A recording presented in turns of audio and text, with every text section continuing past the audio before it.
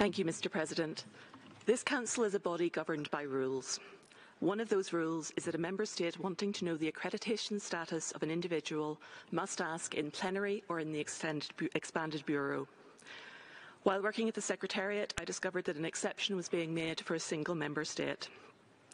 The UN's sworn court position, confirmed to me by the most senior officials in 2020, is that the Secretariat may unilaterally decide to hand over the name of any human rights defender applying to attend this Council weeks in advance to any Member State without informing either the individual or this Council. There has never been any investigation of this practice, which the UN says in court continues. A UN judge who openly criticised the policy from the bench was removed from his post without notice before he could publish judgment in 2019. He is on the record as saying that this was an attack on the independence of the judiciary by the UN itself.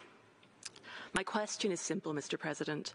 Do you agree that the Secretariat can secretly hand names of human rights defenders to the Chinese government weeks in advance of meetings? And if not, what will you do to stop it?